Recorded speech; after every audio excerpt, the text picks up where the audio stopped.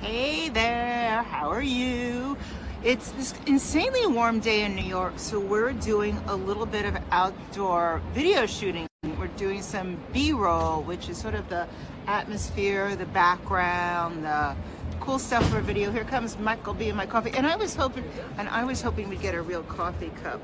And I just wanted to, walk around and give people a sense of my background and where I am and my atmosphere. So what I do is, and this is something that you should do too when you're shooting video, is I kind of stalk cool areas. And we got Michael B and we got Mr.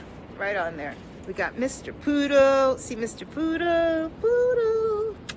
We're using Mr. Poodle as my prop today. So anyway, so what we're doing is we're walking around to create B-roll. And when you're doing videos and you're doing ones that are edited and have some clips, and you want it to give a sense of who you are and kind of be a little more almost voyeuristic or suggestive to what's around you without being like boom stuff in your face, you scope out things around you that are interesting and look at them from different angles so that you see them in another way. And when you're doing these videos, they are more interesting. So what you do is when you're doing video, and see right now, he's stalking me. Michael B is doing a video of me doing a video. Find interesting things in the neighborhood. Either it's the top of a building or a piece of graffiti or the tree or the way a light comes through the tree, just the windows of a church or a synagogue or something. Just something that's interesting that references where you are, a store, a nice chair outside for an outdoor cafe. What I was hoping is they would, instead of having the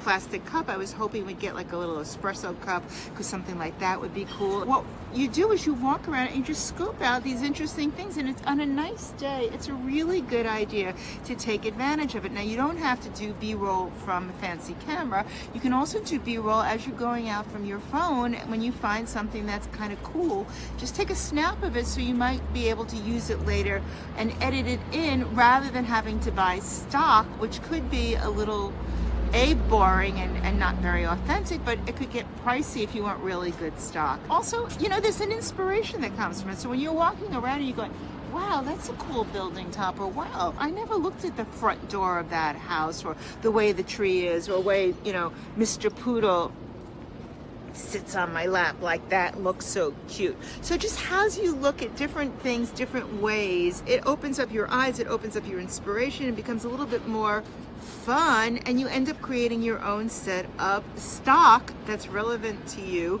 that looks good, and that gives people a sense of who you are. Hope that helps. Talk to you soon. I'm being stalked. Stalking me with a camera. I'll see you soon. Bye-bye.